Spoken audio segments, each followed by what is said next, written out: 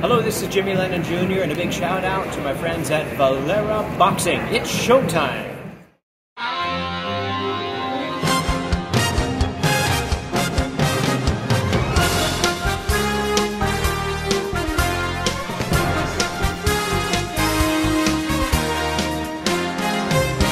Valera Boxing, idol, shout out.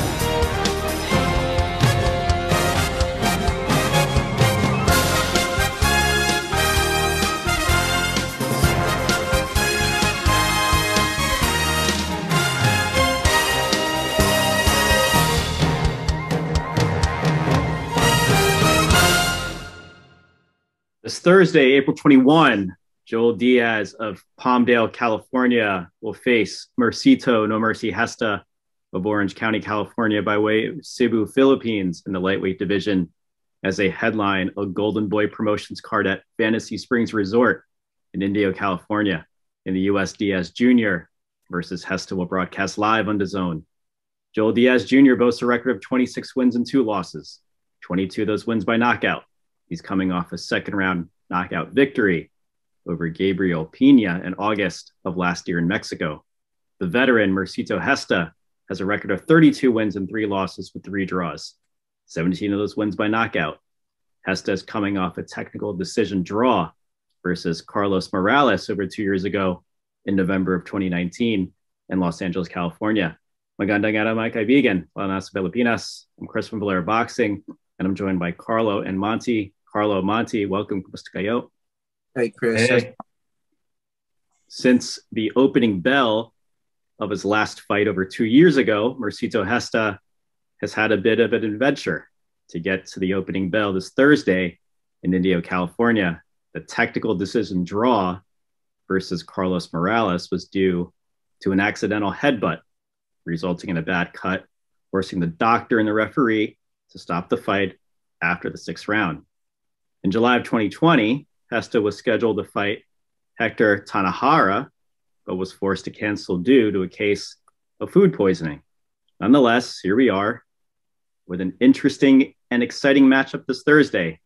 Gesta and Diaz have similar styles. Gesta, the southpaw, is battle-tested. He's a veteran with impressive opponents on his resume. Joel Diaz Jr. does have an impressive knockout ratio. 26 wins with 22 knockouts. Both will be put to the test as they try to climb the ladder in the premier division of boxing, the lightweight division. Monty, your thoughts on Gesta and Diaz Jr. this Thursday? Well, I think we're in for a very exciting fight. I think that Gesta is going to bring it, and Diaz is not afraid to back down. There's the potential for a lot of fireworks, but I think that Gesta's deeper resume, just overall better fundamentals, but also more of a dynamic overall package, and as well as having fought higher competition, is going to put him over the top. Yeah, I'm excited for this fight. Coming from a long layoff with Gesta and with Joel Diaz as as a fast starter. I would like to see how Gesta reacts and how he responds, I should say, with with Joel Diaz's style, fighting style, younger age, and watching his previous fights, you can tell he's a fast starter and he likes to throw his combinations early. So I'm really excited to see how Gesta would respond to that type of fighter, especially coming off of a long layoff.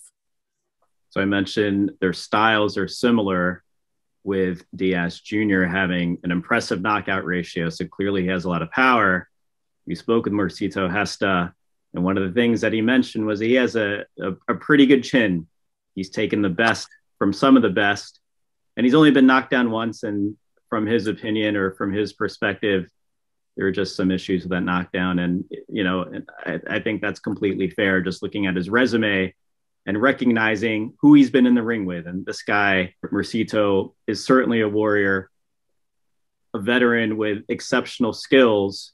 He's 34 years old, but Joel Diaz Jr. isn't exactly a 25-year-old either. He's 30 years old. And there's actually some history with these two, and Mercito mentioned that in her interview when we spoke with him a couple of weeks ago, that they've sparred together. There is at least one time on YouTube, and that was a fascinating and interesting sparring session to watch on YouTube. It was many, many, many years ago. And Mercito is very honest about that too. Joel Diaz has gained a lot of skill and experience since that sparring session and has built himself a very nice career. But here they are. How do you think their two styles match up against one another?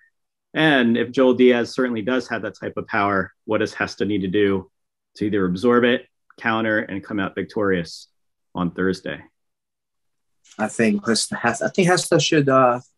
Joel Diaz is a fast starter from the fights I've seen, previous fights he had. For example, one fight with Regis Prograis. He started fast. Threw his combinations right away. He didn't waste any time. What's similar about that is Regis is a southpaw, just like Gesta is. So it would be good for Gesta to maybe take notes from that and study Joel Diaz's tendencies on that fight. You can tell Regis at some point knew exactly what Joel Diaz's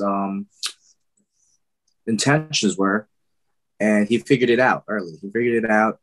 And he ended up stopping Joel Diaz. Gesta should start fast too. He should jab more with this type of opponent. I don't think Gesta is known for his jabs, or he's not really a jabber. He likes to counter and time his opponents with his previous fights. And like I said, I just can't wait to see how he will respond to this, especially with his age at 34 years old. Not saying that could be the factor, but we all know that is a factor. So yeah, I think he should, if Joel Diaz is gonna start fast, I think Gesta should start fast too. And I think the first 4 rounds, he gotta get those first four rounds and not wait to play catch up. Especially this is a 10-round fight. It's not even a 12-round fight. So hopefully Gesta finds the answer with this a younger, high volume puncher opponent. Yeah, to build off of Carlos' point, the Prograis fight is very instrumental in understanding some of Diaz's weaknesses, because he seemed to have almost a complete inability to avoid, I guess, a southpaw rightward pivot. That the exit angle off of a southpaw jab, you advance and then sidestep to the right or to Diaz's left. He was hit very frequently off of that change, off of that turn. In an otherwise, he seems fundamentally sound, but yeah, it appeared very awkward in defending an aggressive southpaw. And I think that a key for Gesta to achieve victory is to avoid a knockout or to avoid some of Diaz's heavier shots, is to take advantage of those southpaw angles, use his superior footwork. When he wants to, when he really has that killer instinct, he can move around and has very, very surprising mobility and excellent lateral movement within the ring. It's actually quite exciting to watch when he puts it all together. However, we know that especially during at previous fights, like during Linares, he can be lulled into periods of inactivity. So if we're talking about Gesta's keys to victory, one is to take advantage of superior footwork, southpaw, especially turning his opponent to his left, to his right also, and make this a battle of hit and run, move, because you don't want to be there for some of Diaz's bombs. There's no need to take some of those some of the shots that he has taken. And yes, he is getting up there in age. Sometimes you turn old overnight. And I think that with the disciplined attack, we can come away with a victory. You both made some excellent points. Joel Diaz Jr. does like to start very, very fast, and he will. He's very bouncy on his feet. Again, I mentioned that they have similar styles. Gesta's very bouncy on his feet also. Joel Diaz is very bouncy on his feet, and he's going to come with a lot of volume and some power in the opening rounds. It being a 10-round fight, it happens very quickly. I mean, 10 rounds, it's not 6 rounds, but it's not 12 rounds either. Mercito Gesta, like you said, Monty, needs to find that killer instinct. Age may have something to do with it. His conditioning can be top-notch. But what is top-notch conditioning for an older athlete? He's certainly not 24 years old anymore. He's 34 years old. He's still an excellent elite athlete. And I'm not saying that would be a disadvantage, but he does need to find that killer instinct because he has to match the type of intensity that Joel Diaz will come out with in the opening rounds. Let's get to Joel Diaz's keys to victory. Carlo. Joel Diaz's keys to victory is what he's been doing all these times. He's a fast starter. He throws a lot of combinations. Now, pacing himself perhaps for a more durable fighter like Gesta. Gesta can take a punch. Gesta is a veteran, so I'm sure he knows how to survive in there. He knows how to avoid these dangerous traps and combinations that's going to come. So if he doesn't pretty much punch himself out early in the rounds and uses his combinations perfect timing and effectively and be efficient with his energy, then I think that could be the key to his victory and eventually perhaps overwhelm his opponent. Yeah, absolutely. The point is to overwhelm Gesta, to make him feel like an old man, and make him respect him by backing him up, not letting him use his footwork or use some of his ringmanship or generalship of the ring, which he's very quite known for when he puts it together. To use maybe a better jab to set up the power shots, because I think that sometimes he's a little too direct. So if he really wants to take his career to the next level and make a name of himself by beating a respected veteran like Gesta, he's got to improve his jab and diversify his game a little bit, because the power is there, the volume is there. I could see the shades of a yet another version of Virgil Ortiz Jr., just like a blitzing kind of attacking style. But yeah, he has to put it together against Gesta, and it's a hell of a challenge.